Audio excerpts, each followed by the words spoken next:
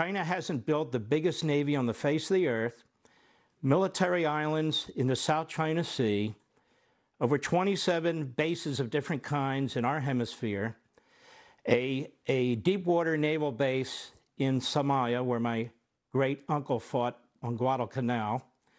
You have China with a base on the western coast of Africa facing us, killer satellites, nuclear missiles. You think they're building all that to defeat Taiwan? They're building all that to defeat us. They're not going to be satisfied with Taiwan. They're in battles now with the Philippines and Japan, even Vietnam. Australia's being threatened.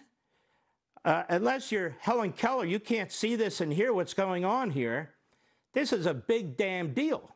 And let me tell you something that viewers of this audience and others may not want to hear. We need to prepare for war against China. I don't mean go to war. I don't mean initiate a war.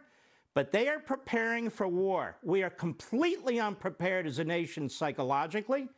We are completely unprepared economically and immigration-wise in securing our border. Our military is not prepared in the sense that they're pushing this woke ideology. Our military budgets do not reflect the threats that we are facing in the world around us. I want to say it again so the backbenchers regurgitate it. We must prepare for war against China.